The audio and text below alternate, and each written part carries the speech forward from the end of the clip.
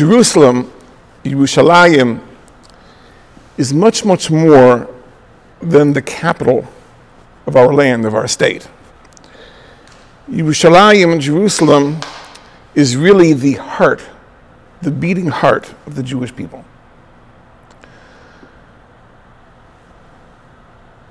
Every Jew, wherever he lives, is really a citizen of Yerushalayim.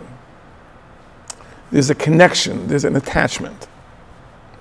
We celebrate the joys of Yerushalayim, we lament its suffering. Whatever celebration we celebrate, be it a wedding, any joyous occasion, our joy is diminished by the sorrows of Jerusalem. As King David said, "If I forget you, O Jerusalem, let my right hand forget its cunning. Let my tongue cleave to my palate if I forget you. If I don't raise Jerusalem above all my celebrations." Even at the most fulfilling religious celebrations, such as the day-long Yom Kippur observance or the Passover Seder, our last words are, L'shana haba b'Yushalayim. Next year, may we be in Yerushalayim. As if to say, it was glorious, it was grand. It was a magnificent Yom Kippur, it was a magnificent Passover Seder, but there's something missing. Because it wasn't what it should be. It wasn't in Yerushalayim. It wasn't in Jerusalem. So tonight, I don't think we're going to come up with any arguments that are going to dissuade the UN. But I think it's important for us to feel what the Jewish tradition has to say about our connection to Yerushalayim. As we all know, that Judaism is a universal religion. In the general sense, its laws, its rules are applicable worldwide. But, as we also know, there are many laws that are specific to the land of Israel. There are many laws that are specific to the city of Yerushalayim. And there are many that are specific to the Bais HaMikdash, to the Holy Temple, which was at its center. In the Bais HaMikdash, in the Holy Temple, there was a rack. And this rack is called in the Talmud the Even Shesiyah, the foundation stone. According to some scholars, this is the rack which today is under the dome of the rack. And the Talmud says the reason it is called the foundation stone, the Even Shesiyah, because Mimenu Hushtasa Olam. It was from that point that the world was established. Meaning, when God created the world, it began at that point. And from that point, it radiated outward. But this is where the beginning was. This is the point of contact between the divine, the spiritual, and the physical material world. From there, it expands. According to one rabbinic tradition, the earth, the soil from which the body of Adam was created, was taken from the site that was destined to become the Holy Temple in Yerushalayim. According to rabbinic tradition, Adam was the first to offer sacrifices there. Likewise, in the story of Cain and Abel, who built their altars and offered sacrifices, we know the story. Those sacrifices were built on the site that was going to become the temple in Yerushalayim. When the Bible tells us that Noah, after the flood, brought sacrifices, it was also at that same site.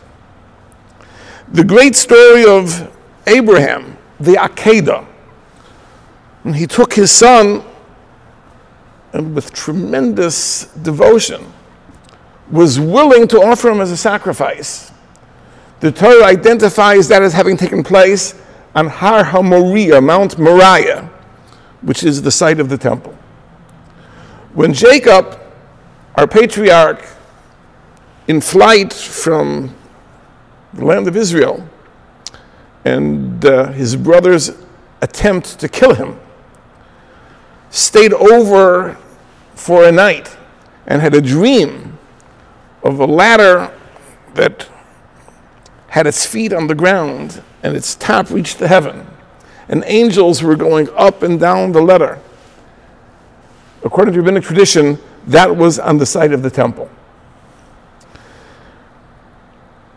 So we see that our connection to Yerushalayim goes way, way, way back to the beginning of Jewish history, and is identified with our patriarchs, our founding fathers. When the Jews were liberated from Egypt, we know they came to Mount Sinai, the divine presence came to rest, and the Torah was given in thunder and lightning and smoke and fire. So we would expect that that site, Mount Sinai, would become an eternal shrine. This should be the central place in Judaism. And surprisingly, it's not. There is no sanctity which attaches itself to that mountain in the Sinai Peninsula. But at that place, God told Moses that there is another place that I will choose, that I will designate in the land of Israel.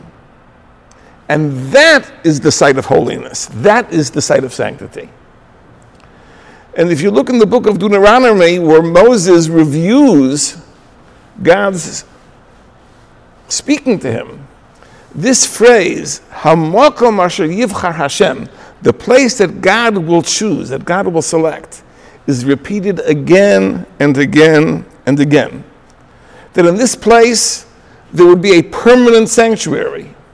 In this place, the Supreme Court, which was the authority for all the Jewish nation, would convene there.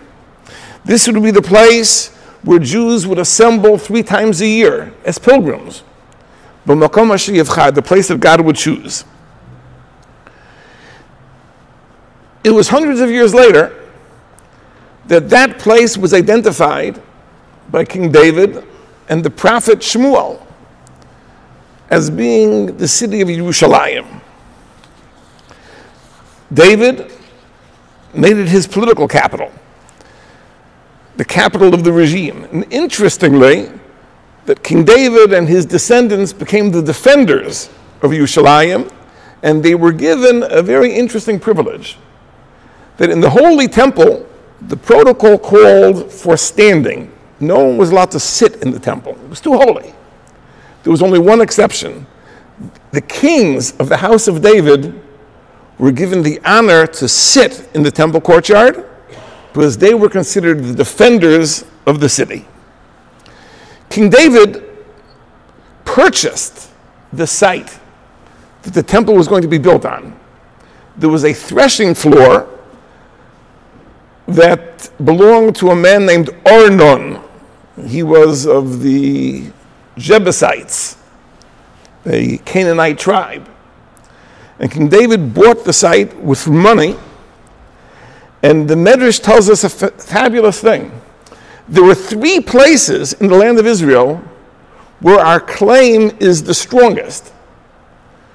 If we assert a claim on the basis of conquest, so people could always argue, well, that's not fair, can't steal it. But there were 3 locations that were purchased in the land of Israel. The first was purchased by Abraham. This was the city of Hebron, where he purchased the Ma'aras HaMachpelah, the cave which was the burial site of the patriarchs and the matriarchs. The second was a field in the city of Shechem. It was purchased by Jacob. And ultimately this became the burial place of Yosef, of Joseph. And the third was the site of the temple that was purchased by King David. So the Medrash says that these 3 locations, our title can't be disputed because we paid for them with cold, hard cash. And the irony is that these are the 3 locations that today are the most contested. Jerusalem, Hebron, and Nablus, which of course is Shechem. So the irony is amazing. That where our claim is strongest, this is where it is most contested. And I think that this not only applies to these three specific locations, but it applies generally to our claims to the land of Israel. King David began to lay the foundations for the building of the temple, but he was not allowed to complete the process. The book of Chronicles tells us that God sent a message that because King David was a warrior, he was a man of war, and the temple is meant to be a place of peace, he would not be allowed to complete the construction. And it was carried out by his son, Shlomo, King Solomon, who built the magnificent first temple, which stood for 410 years. Now, it's hard to imagine what the temple meant to every Jew. You know, nowadays, we have local synagogues. So every city has many synagogues. No one goes more than a few blocks to find a place of worship. But the institution of the synagogue did not exist yet. There were no local houses of worship. All there was the one temple, which was the place of worship for the entire Jewish people. This was it. If you wanted to pray, if you wanted to bring a sacrifice, this is where you came. And interestingly, the Torah itself created a very interesting institution which almost compelled people to spend significant chunks of time in Jerusalem. You know, when you raise crops in the lands of Israel, there are certain agricultural gifts that are given to the priests, to the Levites. These are called Truma and Maaser. Truma is a smaller portion, Maaser is a full tithe, which is given to the Levites for the maintenance of the religious functionaries. But there was a second tithe called Maaser Sheni. In addition to the first tithe that was given to the Levites, there was a second tithe. And what was done with it? To whom was it given? It was given to nobody. It was kept by the farmer. But there was one rule, that it could only be eaten in Yerushalayim. And this meant that if a person raised a bumper crop, approximately 10% of it was reserved for consumption in Yerushalayim. That means every family had to spend a significant amount of time there, absorbing the spiritual atmosphere of Yerushalayim, visiting the temple, visiting the rabbinic scholars, interacting with other Jews who are also coming from all over the land of Israel. And enjoying its spiritual delights. Now, historical revisionists, for reasons we're going to explain, would like to deny the Jewish connection to Yerushalayim. But I'm going to tell you something which can't be denied. The name Yerushalayim is mentioned in the Tanakh, in the Jewish Bible, over 650 times. Over 650 times, the city of Yerushalayim is mentioned by name. Now there's another name for Yerushalayim, which is called Sion. Also a reference to the temple, to the city of Yerushalayim. The name Sion is mentioned an additional 150 times. So we have hundreds and hundreds and hundreds of references. This is not a footnote. This is not a marginal place. This is the very, very center of Jewish political life, Jewish economic life, and Jewish spiritual life throughout the biblical period. When the temple was destroyed, the first temple, the majority of Jews were exiled to Babylonia. The small remnant that remained behind shortly afterward fled to Egypt.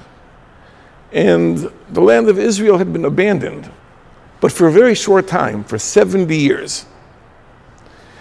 And after the 70-year Babylonian exile, the Persians had overthrown the Babylonians, and they gave permission to Jews to return. Not a large group, about 40,000 returned. And they rebuilt the temple, and the second temple stood for 420 years, until the year 70, that it was destroyed by the Romans. So if you talk about the first temple, 410 years, and the second temple, 420 years, and the 70 years in between, you're talking about a 900-year span from the building of the first temple to the destruction of the second temple, where it was the focal point of Jewish life. In the year 135, there was an uprising against the Romans under Bar Kokhba. And at that time, Jews were banished from the city of Yerushalayim. This was the beginning of the great diaspora. And for the most part, our physical connection to Yerushalayim was severed. Throughout the Middle Ages, there was no significant Jewish presence in Yerushalayim. Only a handful of families living there, although we do have reports of individuals coming as tourists and as pilgrims. Starting in 1517, when the Ottoman Empire took over Yerushalayim, and continuing for the next 300 years, we have Jews beginning to return, a small population, somewhere between 1,000 and 2,000 people living as a minority among Muslims and Christians. Starting in the mid-1800s and accelerating in the early years of the 20th century, we have an influx of Jews returning, and by the 1920s, the Jews comprise the majority of Yerushalayim. Now, again, the historical revisionists will not look at the entire span of history. They will ignore the 900 years during which Yerushalayim was central to Jewish life. They'll focus on one of the later periods and say, well, the Jews weren't here. They weren't here in the Middle Ages. They weren't here during the time of the Crusades, and so on and so forth. But this is a trap we have to avoid. If you are relying on the historical record, you have to look at the historical record in total. Don't focus on a specific slice of history. Look at the entire span of history, and the Jewish connection is undeniable. But even when Jews were not physically present, we always were connected. In our daily prayers, 3 times a day, we pray, V'Yerushalayim ircha v'rachamim toshuv. To Jerusalem, your city, return in mercy. We mourn for Yerushalayim. There is a chapter in the Shulchan Aruch, in the Code of Jewish Law, which talks about the myriad of practices which are to remember Yerushalayim and to lament Yerushalayim. If you go into a ritually observant Jewish home, you'll see that near the front door, there's a patch of wall which is left unpainted. This is to remember that we're missing Yerushalayim. At a wedding, we break the glass. That's not simply to send a signal that the ceremony is over. The breaking of the glass is to put a damper on the celebration in remembrance of Yerushalayim. There are mitzvahs, there are commandments which technically should not be performed because they only are operative during temple times. We observe them as a remembrance of Yerushalayim. Whenever we eat a meal and we say the Birkat Hamazon, we pray for the restoration of Yerushalayim. And thank God, now that travel has become so relatively inexpensive and convenient, virtually every Jewish family has the opportunity to visit and savor the glories of Yerushalayim. Let me just tell you a story. Napoleon saw himself as the great liberator of the Jews, the emancipator of the Jews, granting them citizenship and political rights in France. And the story is told that once, a night at this time of year, July, August, he passed by a synagogue in Paris, and he heard wailing coming from the synagogue. And he asked one of his entourage, "What is that sound?" So his assistant told him that tonight is the night of Tisha B'Av, the night of the 9th of Av, and it commemorates the destruction of the Jewish temple in Jerusalem. So Napoleon is reported to have said, "What? The temple was destroyed in Jerusalem? How is it possible that I wouldn't have heard of this?" So the person says, "Well, it happened a long time ago. We're talking about something which happened 1,500 years ago." And Napoleon said, 1,500 years ago, and they're still crying? If they're still mourning after 1,500 years, I know that someday that temple will be rebuilt. If they can still lament its loss, that means they're going to return and it will be rebuilt someday. I'd like to talk about a few ideas about Yerushalayim.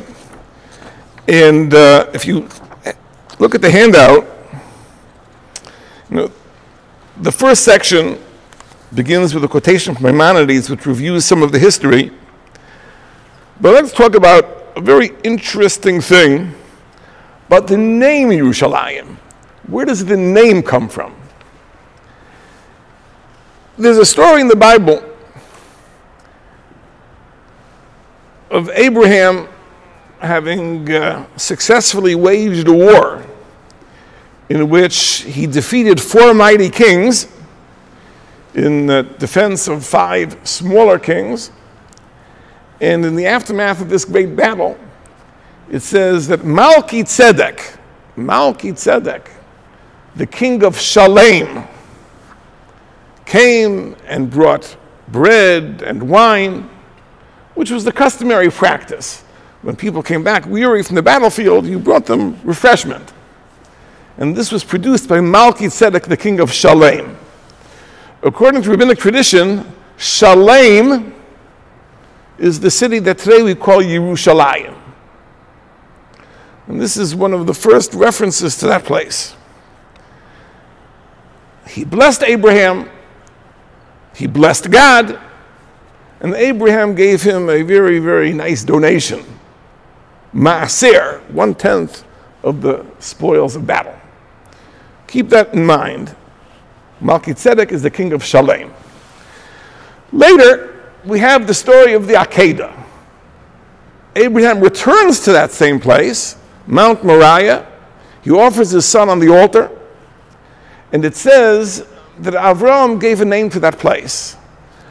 That Abraham called the name of that place Hashem Yireh.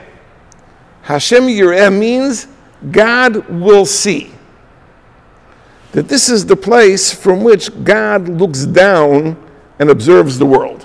Hashem Yireh. And the Torah adds an editorial comment that nowadays we twist that a little bit and we don't say Hashem Yireh, but Hashem Yeroeh. This is the place where God is seen. That this is the place where on the one hand God sees us, and this is on the other hand the place that we see God. But Yireh. So the place has 2 names. One name is Shalem, and the other name is Yireh. So the Medrash says that God had a dilemma. God said, what should I call the place? What should I call the place? If I call it Shalem, like the righteous Melchizedek did, then the righteous Abraham will have a grievance. Why don't I use the name that he gave the place? If I call it Yireh, which was the name that Abraham gave to the place, then the righteous Melchizedek will have a grievance. Why don't we use his name? So God said, I'm going to combine the two names. Yireh Shalem is Yerushalayim. That the name that God gave to the place is the combination of the two names. The name that Abraham gave, Yireh, and the name that Melchizedek gave, which is Shalem. What is the significance of this fact? There's a lovely commentary that is given in the Sefer Meshech Chochmah. And he says the following. The word Shalem means perfection. What Melchizedek was trying to do, his mission, was to bring people to virtue, honesty, and compassion, to develop exemplary traits of personality and character. That's the idea of Shalem. And it's interesting to note that Melchizedek, the very name, means my king is righteous, tzedek, just. And that's what he was trying to do. He was a warrior on behalf of justice and virtue. And that's certainly a very worthy cause. Abraham revealed that there's another dimension to life. Yes, a person should be just and honest, and Yerushalayim is called the Ir HaTzedek, the city of virtue, but there's something else, which is a connection to God, a relationship with God, with the divine. That's Yireh. This is the place where God sees us, and this is the place where we behold him. Each picture of Yerushalayim is incomplete. If Yerushalayim is only perceived as the city of virtue, of honesty, of decency, of morality, that's certainly a very wonderful thing, but it's an incomplete picture. If we see Yerushalayim simply as the religious shrine, a place where a person can connect to the divine, that's also a wonderful thing, but incomplete. God said that the full name of Yerushalayim is Yerushalayim. Now I want to point out another interesting thing about the name. If you look in the Tanakh, in a written, printed version of the Bible, you'll discover that the word Yerushalayim is always, almost always, there are 4 exceptions out of the 650 something odd times, Yerushalayim is spelled with a missing letter.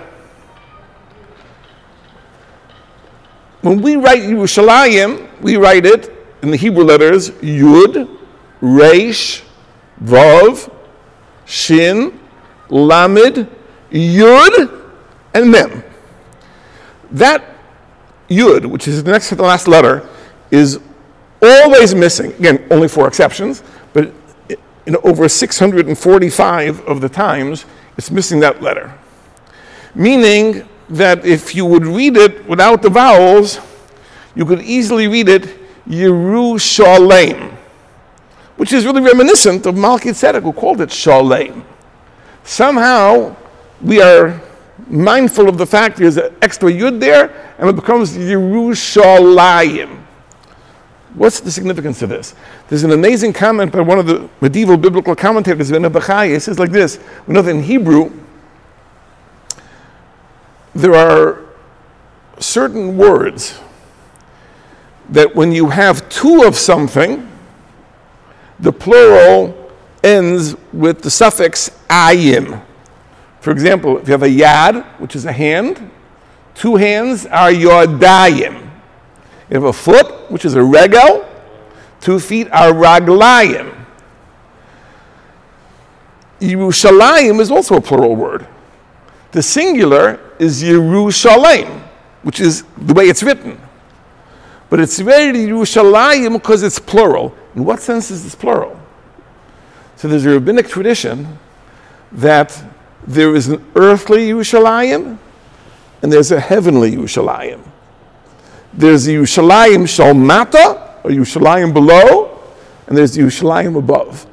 And our earthly Yerushalayim corresponds to the heavenly Yerushalayim. Each one is a Yerushalayim. Together, the two are Yerushalayim. And it says in Psalms, Yerushalayim habenuya, Yerushalayim rebuilt, ki'ir shechubra lo yachtav, like a city which is joined together. Now we see this verse and we think, we understand what this verse means. Because we know there's the new city, there's the old city. There was a time that the two were severed in 1948. In 1967, they were reunited. That's the meaning of this biblical prophecy. They rebuilt Yerushalayim like a city which is joined together. But the Talmud says there's another dimension to this. That Yerushalayim is an earthly city, but it's connected to a heavenly city above. This is the two halves that are joined. The lower Yerushalayim and the upper Yerushalayim. And as we said, Yerushalayim is the site of the temple for all time. The Torah says that for many, many hundreds of years, there was a portable sanctuary called the Mishkan. And the Mishkan moved from place to place. Through the 40 years the Jews wandered in the desert, it traveled with them. When they came into Eretz Israel, the land of Israel, for 14 years it was in the city of Gilgal. For another 369 years it was in a city called Shiloh. Then it went to a city of Nov and Givon. Between the two, it was there 57 years. Also it wandered. But the Torah says that there's a special mitzvah to identify the final and permanent home for the temple.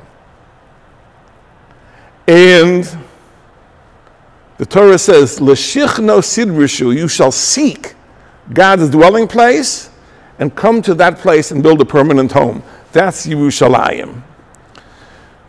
Once Yerushalayim was designated, it can't be moved anywhere else. Now, let's think about this for a moment. Now, you may know in Jewish history, there was a time, the issue was raised in the Second Zionist Congress, that why are the Jews so insistent on returning to Israel? There was an option on the table, an offer, that the Jews could be relocated to Uganda and establish a Jewish homeland there, and there'll be no objections. In Israel, you have the Arabs and the Palestinians, and everyone is vying for the same piece of land. Give it up. We'll find you a place which is abandoned, empty. No one will contest your claim, and it's all yours, and it'll be wonderful. And there were some of the secular Zionists who thought, this is a good idea. Like, why not? It's important to have a Jewish homeland. This way we'll be spared from anti-Semitism. We'll have a land of our own. But why does it have to be in that particular contested spot? We could go to Africa and live there. And it makes a lot of sense. Very much to their surprise, there was a great pushback. They said, no, we're not interested in going to Uganda. This is our home. This is our place. And so it is with Yerushalayim. There probably are a lot of people that are saying, why are you so insistent on Yerushalayim? Tel Aviv is okay. You want to have a capital? We'd love to be here.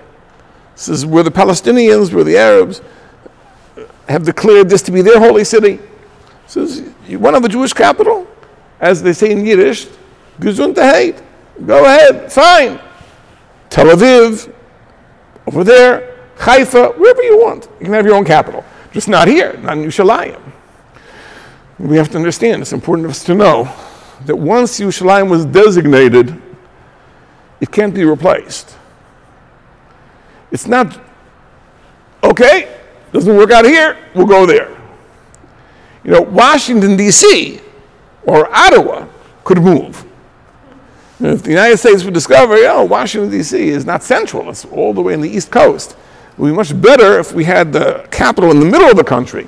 Let's move it to St. Louis. It would be possible. It might be difficult, but there'd be no theoretical objection to that.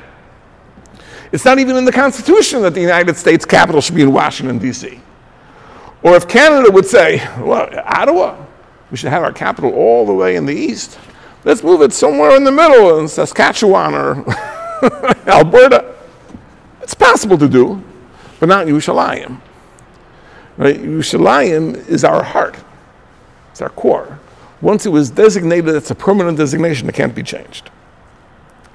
Now, one of the great things about Yerushalayim was that it was the central authority for Jewish law. There was a Supreme Court, the Bais Din HaGadol, which convened. Its offices were on the temple site. And all disputes in Jewish law and practice were settled here.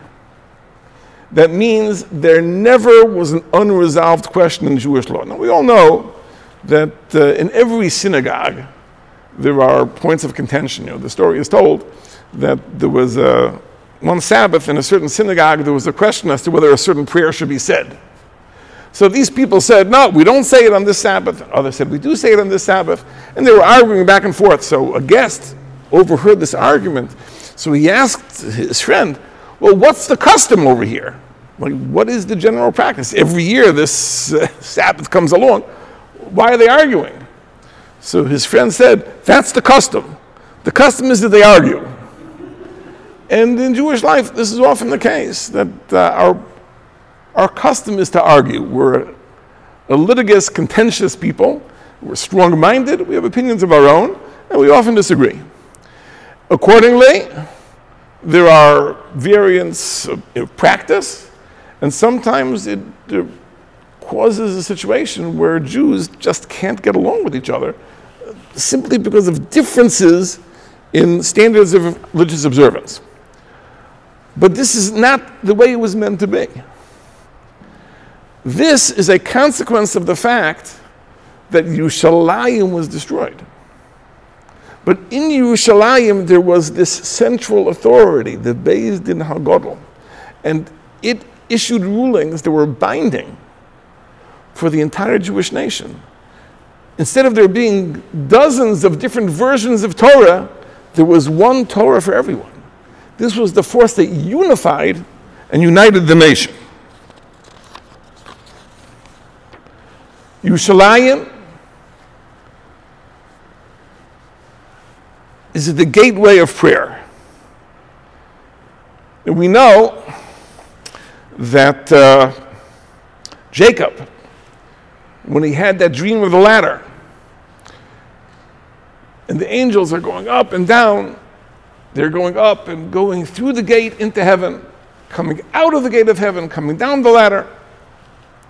He woke up and he said that, behold, God is in this place. And I didn't know, I had no idea. This is nothing but the gate of heaven. And the title stuck. Yerushalayim is the gate of heaven. The Bible tells us that when King Solomon built the Beis HaMikdash, when he built the temple, he composed a very, very beautiful, elaborate prayer for the dedication. And in this prayer, he reiterates again and again and again that the role of the temple is not only for people that visit the temple. People will pray towards the land of Israel, towards the city of Yerushalayim, towards this temple, wherever they are. Yerushalayim is called Talpiot. There's a neighborhood in modern Yerushalayim called Talpiot, but it's called Talpiot. And the Talmud says that the meaning of the word Talpiot is tail. It is the elevation, shekol pios ponimlot, which all mouths turn. This is also the unity of the Jewish people. If you live in the far north, then you pray towards the south. If you live in the far south, you pray towards the north.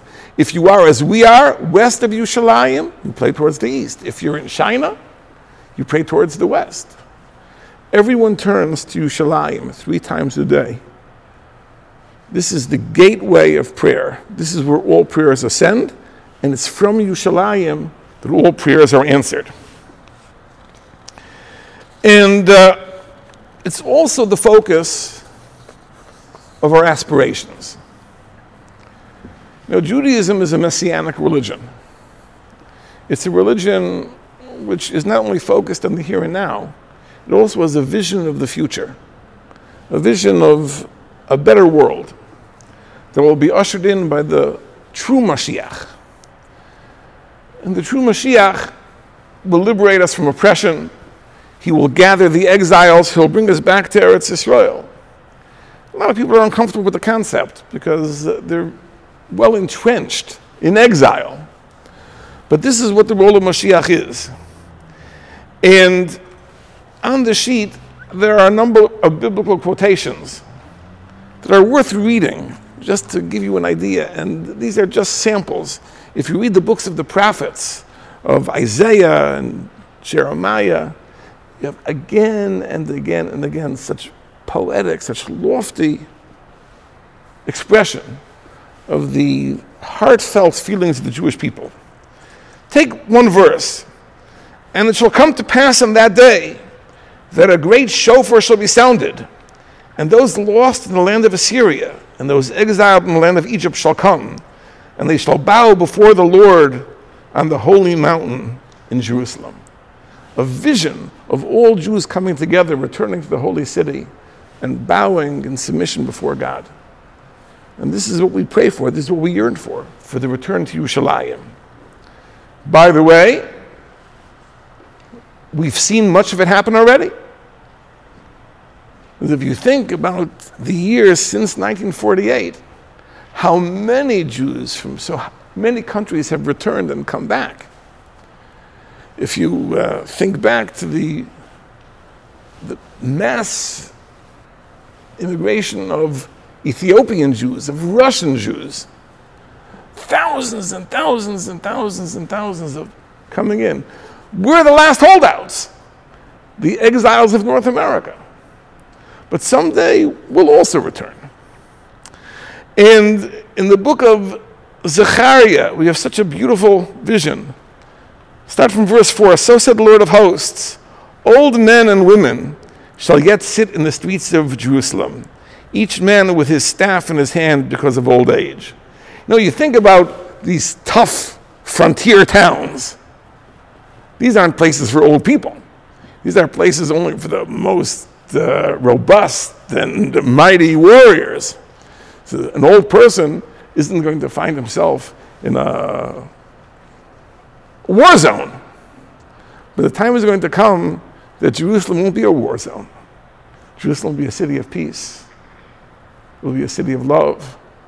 And we're going to have old people, people with their canes sitting on the benches in Jerusalem. And the streets of the city shall be filled with boys and girls playing in its streets. And of course, anybody who's had the pleasure of visiting Yerushalayim knows that this is the case today already.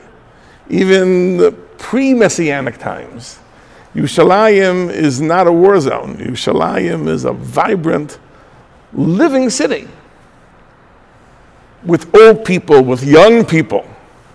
It's the center of scholarship. Today, virtually every young man and young lady who's finished a Jewish high school turns to Israel in general and Yerushalayim specifically for that extra bit of inspiration in a year or two following graduation. And there are prophecies which tell us that in the Messianic age, the vision is not parochial. It isn't just that Yerushalayim will be our place, but rather when the Jewish people achieve their destiny, all mankind will share.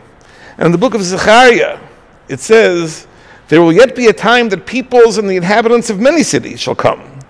And the inhabitants of one shall go to another and saying, let us go pray before the Lord and to entreat the Lord of hosts. I too will go.